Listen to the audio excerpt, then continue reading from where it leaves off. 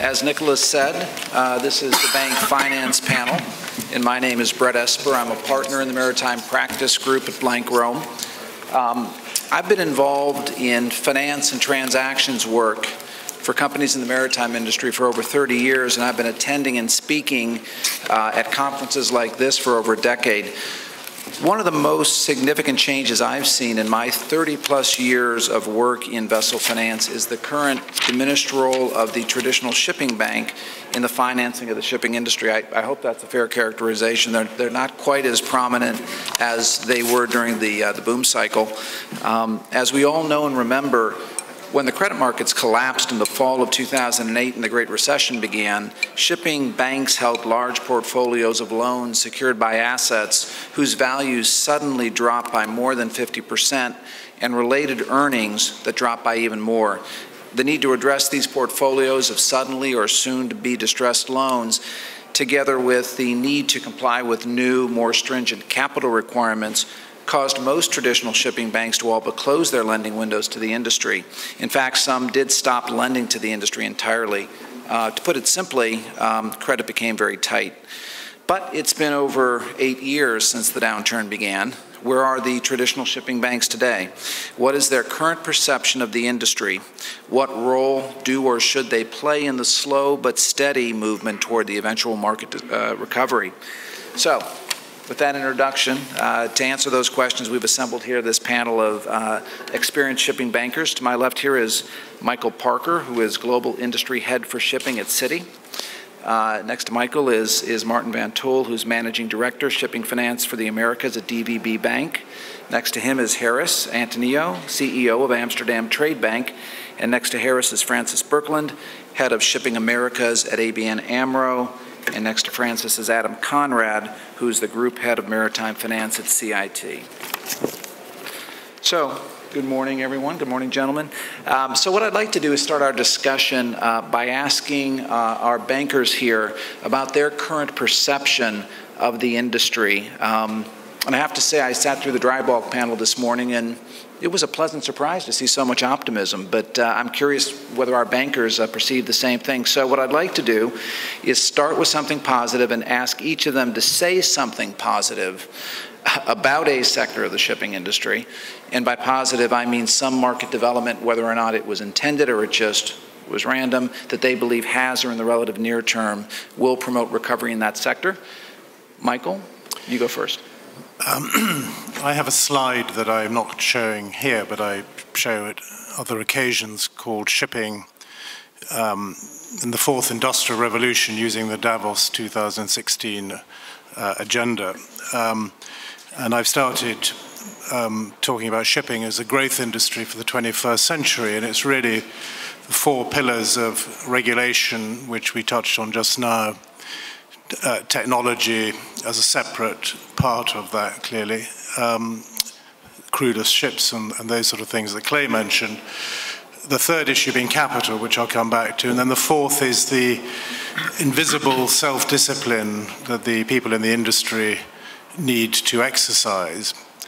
And coming back to capital, which also crosses over with regulation, the one thing the dry bulk panel did not talk about is where the money is going to come from. And I think in their case, maybe the money will all come from effectively equity. There'll be no debt financing. But I actually feel that because things have been so bad, that actually, shipping as an industry is poised for really a very fantastic time. But of course, it does depend on which sector you're in and how you do your business. And I think what Matt's talked about, getting much closer to the cargo, is really where it's going to be more interesting for certainly banks. Equity may be a slightly different story.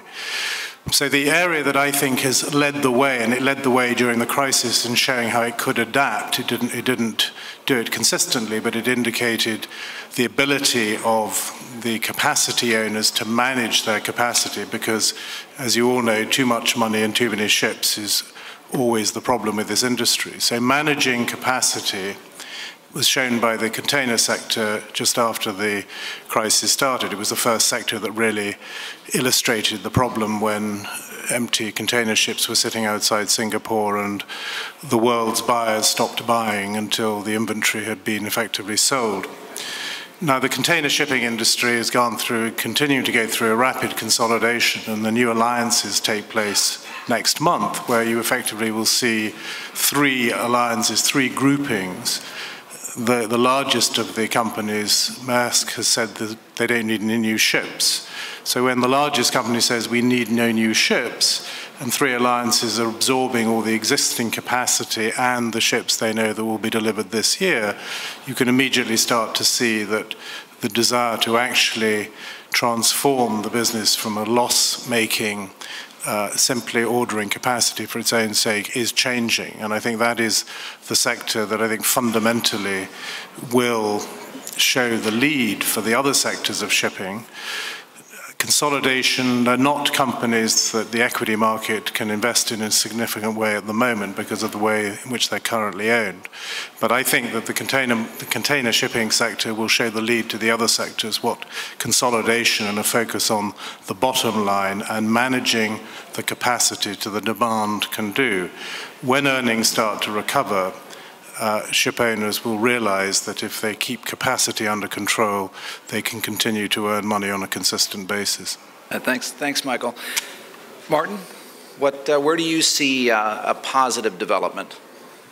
I think shipping as a whole is slowly getting better. Okay, the negative side is that it's slowly. We all like to have it more speedily, but I think, you know, being in this for 5-6 years now in a real downturn, finally optimism on dry bulk. There's certain other sectors that are still doing well, so there's a much more, if you compare today to where here a year ago, people are far more positive. That's on the owning side. On the finance side, still a tough market out there to get financing, but we have a lot of private new initiatives, Ever being one of them, that come into shipping, and I hope that it sounds weird for wishing for more competition, but we see more people that are willing to lift the finance need we have. So I think that is also a positive element to this industry. Yeah, thank you, Martin. Harris, I know you've got some slides. If I might, what's that? Do you mind if I go through? No, not at all. Would you like to come up here? Yes.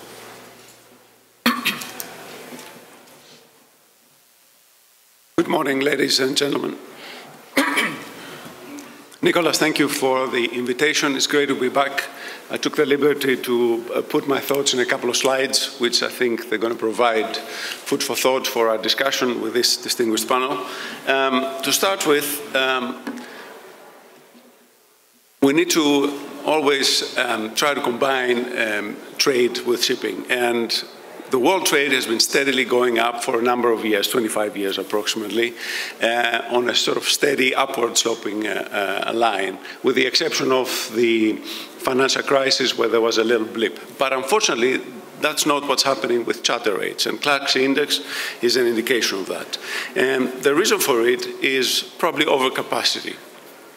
And there are sectors that are prone to overcapacity, and some sectors today are better positioned than others. In fact, in this graph on the table, the closer you are to the bottom left side of the graph, the better positioned you are for an upturn in the market. For two reasons. First, because the order book as a percentage of fleet is very low, but also the order book as a percentage of scrapping, or as a multiple of scrapping, is also very low. That's something we can discuss later. It seems that dry bulk and product tankers are well positioned. Of course, the other positive element, because you asked us about positive elements, is the fact that a number of yards have gone out of business. There was significant capacity attrition to the tune of almost 40% in the past 10 years, which actually helps a recovery. And finally, you know, there's regulation that come to play, like water ballast treatment regulations, or in fact the new sulfur regulation. It's not yet clear how these are going to affect the market, but definitely we see a major impact going forward. And of course, as my colleagues already mentioned, there has been a very significant attrition to ship financing capacity over the past few years. In fact, 2016 was one of the lowest levels of activity for the past few years, and it coincided with, of course, very low ordering activity. And actually, I don't know perhaps exactly whether it's the low ordering that creates low financing activity or the other way around. But there's one very clear message from this graph, and that bank financing is and has been and will be in the future the strongest supporter of the industry. And of course, today we are at a conundrum where we have seen significant capacity attrition in terms of bank finance. There have been a number of players which you recognize that for a number of reasons decided to exit the market, others are maintaining or increasing, and there's a number of newcomers, but unfortunately, or fortunately for the industry, the vacuum that has been created by the exit of banks has not been filled by the newcomers. And I think this is very clear. It is also clear that the majority of the new capital is related to new buildings, particularly in China, which means that there's a significant part of the market, which is the second-hand market, that is not very active. And that's why we at Amsterdam Trade Bank decided to put shipping in the core of our trade finance strategy, because we want and we are prepared to finance the whole value chain for commodity flows. And we do this out of a hub, the Netherlands, which is well positioned, in fact, as a global maritime hub. And I have a little quiz for you. I don't know if anybody could guess what this graph signifies. Definitely not the Clark's index, but what it is actually is the OBOR strategy of China. And I'm very proud to be part of a group that in fact has a presence in every country from China all the way to Western Europe in the land corridor, and of course through our maritime activities we aspire to be active on the maritime corridor as well. So thank you for your attention. I look forward to the discussion. And a small disclaimer as well. All right, thank you, Harris. So for Michael, what I heard is that he saw a positive development in the container sector resulting from consolidation, and you maybe even toss into that a bankruptcy of a Hanjin, a large carrier leaving the trade. And Martin, it sounded like you saw a sort of a positive bias, generally speaking, across the market. Harris, you seem to be somewhat focused on reduced shipbuilding as a positive element. And so Francis, what's your take? Where do you see something positive? I believe in at least a few sectors where I'm optimistic, but it is difficult to be optimistic today. I mean, you have fewer banks, international trade seems to rather go down than up. It is really difficult, but I think the great thing is that the shipping segment, the shipping people are optimistic. Look at dry bulk. 6 months ago, I thought we would see opportunities there. Everything was so low, there was basically nothing which could go worse. Last week, I think I've been contacted by at least 3 people I don't know. They want to buy dry bulk vessels. They have no dry bulk experience. So I think it goes so quickly. This is maybe the positive thing. People are optimistic. Are we really optimistic because people are positive? I'm not so sure. So where am I really optimistic? It's LNG and product tankers. I think on the LNG side, we see more and more FSRUs. I think 2% of the regasification capacity is land-based today. It's going very quickly towards 10%. So LNG might finally become more of a spot market than it is today. Today, it's only long-term. The spot market today is very weak. Vessels are making between $20,000 to $30,000 a day. That's not enough. So I think there's a positive development there. And product tankers as well. I think refinery capacity is moving closer to the production sites, meaning that there will be more shipments going forward. And that's more industrial themes on both sectors. If you look at the spot markets on the dry bulk side or tanker side, because of the optimism I was describing first, I think they can adjust too quickly making the great, recovery story shorter than we expect. Yeah. Okay, Adam, how about you? What's your take? So I guess I'm the last guy on the list here.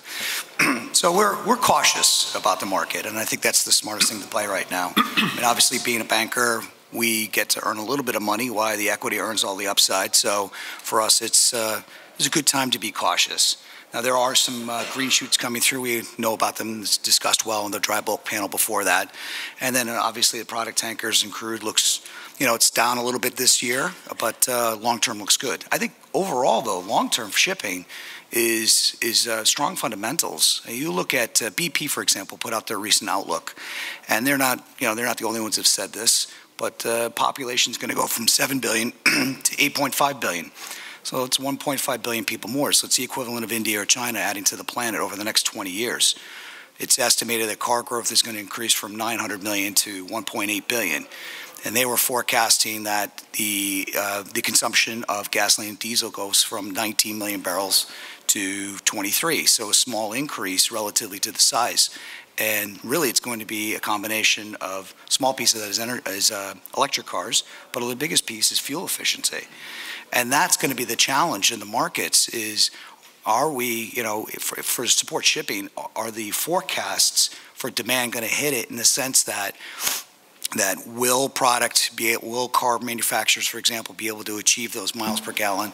Will crop yields increase in the U.S. and in the OECD countries? Will all of that occur to meet population demands? Not to mention that you're seeing one of the largest shifts of populations occurring in Asia from the rural communities to the cities. So that long term is good. It's good, just the short term. Great to hear some positive comments about the industry. Well, define short term and long term, that's always the challenge. Well, yeah, if your money can outlast the market. Who thought this Trump would last this long? Well, let's talk about the funding of the industry. I'd like to know what you think are the greatest funding needs of the industry. Is it to refinance existing debt? I mean, for quite some time now, I think it was all about runway and who would be alive when the recovery finally came. And so facing, maturity dates was a significant concern of the industry. We have consolidation occurring now. And that needs to be funded. And also some companies are looking to grow. So I'd like to ask you, what do you think the greatest funding needs of the industry are? And Adam, you were so patient. Why don't we start with you and we'll work the other way? Sure. I think it's refinancing. As my colleagues in the panel sent, bank capital is difficult to find these days. It's challenging, and it's to be expected in the market that we've had over the last several years. There have been some traditional ship bankings that's been challenged by this. New capital requirements have been pushed up across the globe as a result of the global recession that occurred in 2008, 2009. So I think that's going to be the biggest challenge for the industry. Yeah.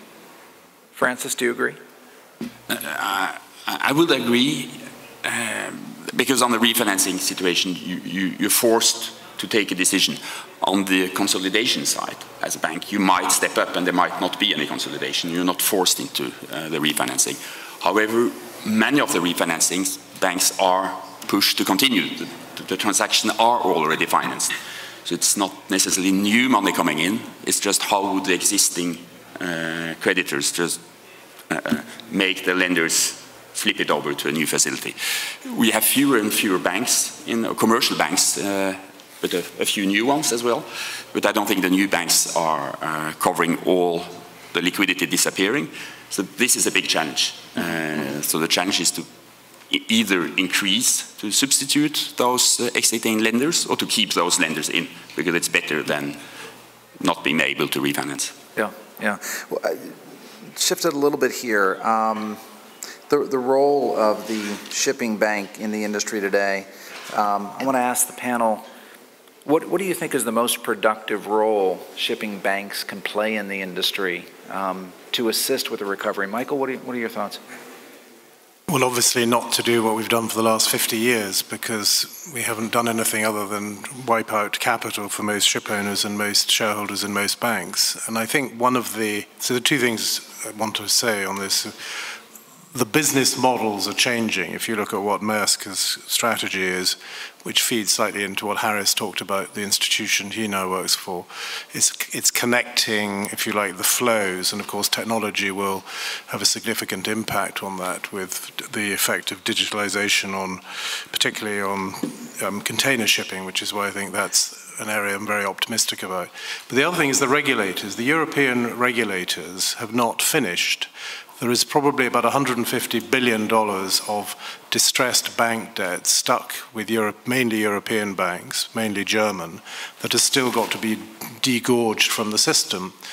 And of the sort of 1.2 trillion of financing for the industry, including equity, about 600–700 million is generally considered to be bank debt, including parts of the export credit exposure to the industry. About 300 of that still has to be effectively taken out, or will be taken out by the time the banks that were on the left-hand side of Harris's slide, the people exiting the industry, have left, and other banks have shrunk their portfolios.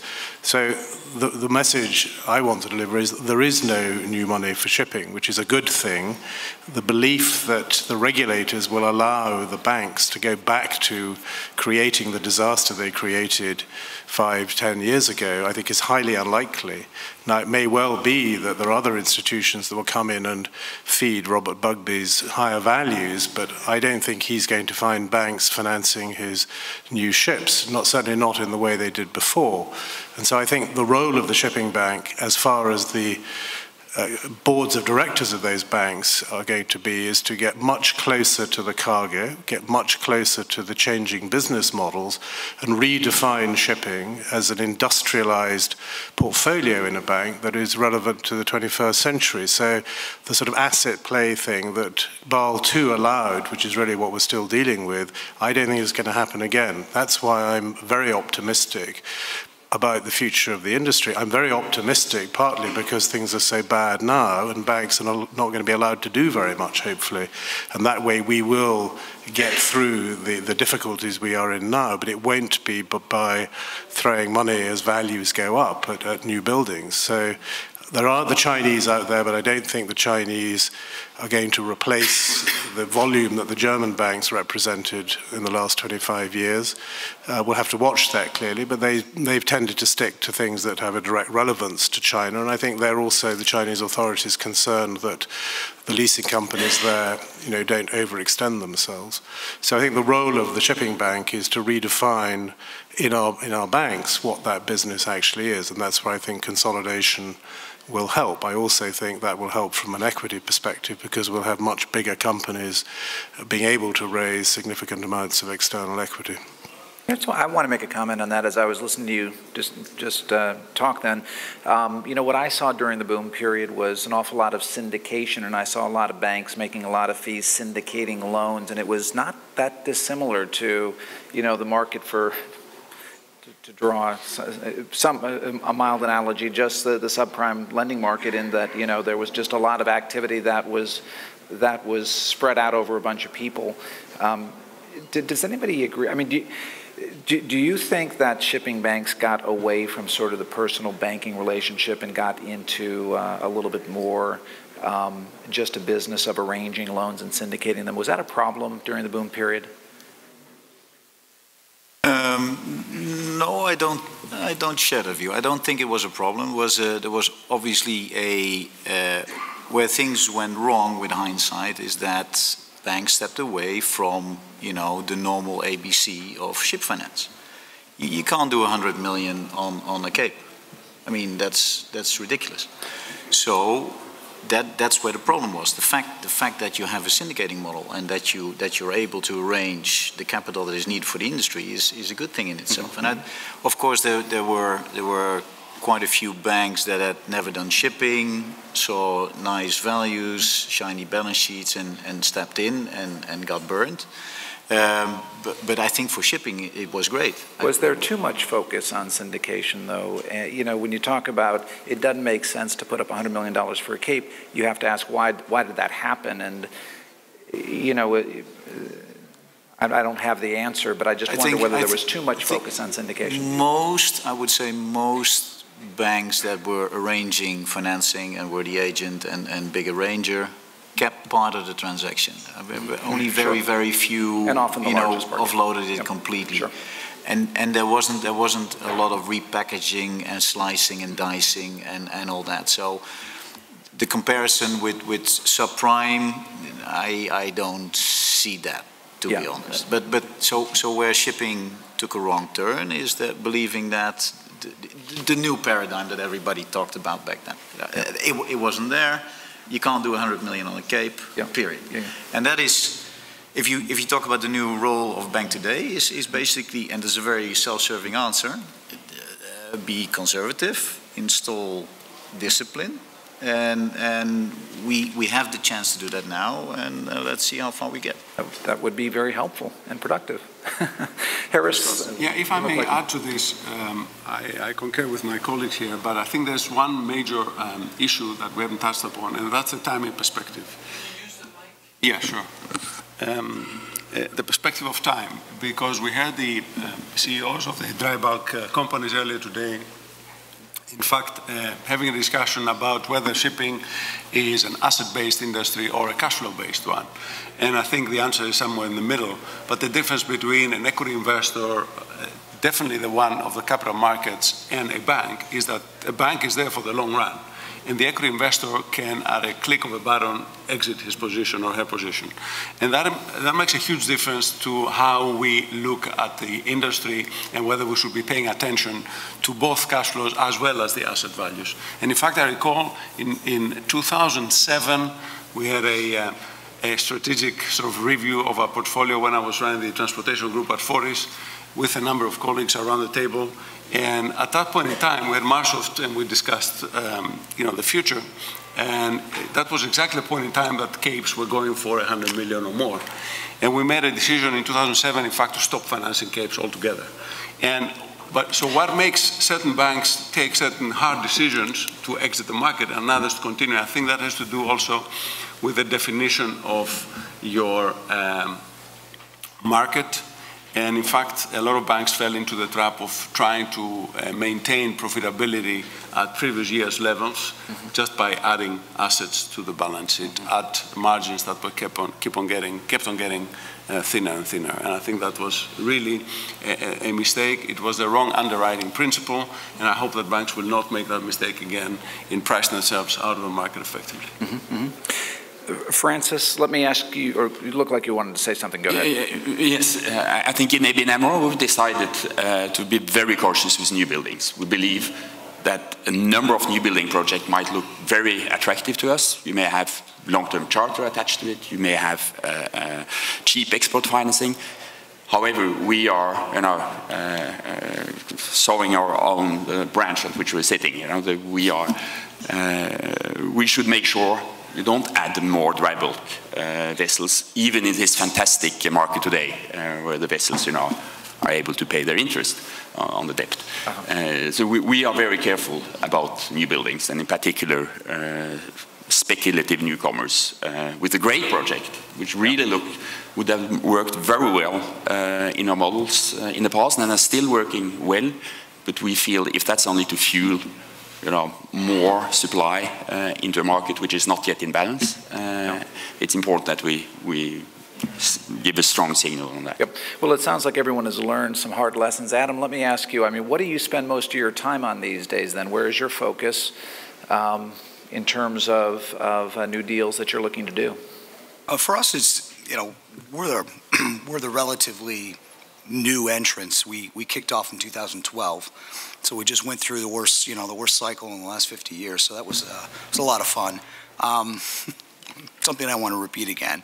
But for us, we spend a lot of time on portfolio management. We've done studies in the past that show that 67% of all deals go bad because of portfolio management, not because of the deal you underwrote, not because the market was in, because you didn't pay attention. So we work with our owners. They're not easy conversations. But we make sure there's a good flow of information between us and them. For us, we talk about cash flow. Of course, we talk about assets. We also talk about the equity that's behind it. Do they have the capabilities? Are they willing? Have they been in the space before? And we make sure that if you're not and you're a new investor, that you're partnered up with someone who is.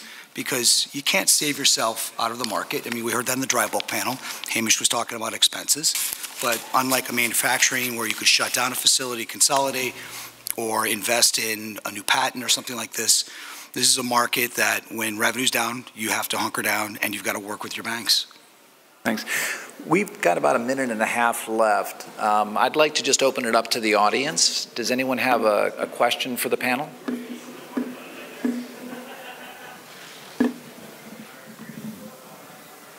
Okay, it doesn't look like it.